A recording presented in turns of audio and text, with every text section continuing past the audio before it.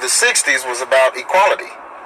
We wanted to be, African Americans wanted to be treated equal to their white counterparts. But this false civil rights movement with the taking of the knee and all that is going on now is not about equality, but it's about special privilege. African Americans want to be able to break the law. They want to be able to, rob a liquor store, not work, have multiple kids out of wedlock, have as many abortions as they want, have use crack, have as many homosexuals in the community as they want. They want to live like they want. They just don't want any rules. And this is why this anarchy is here.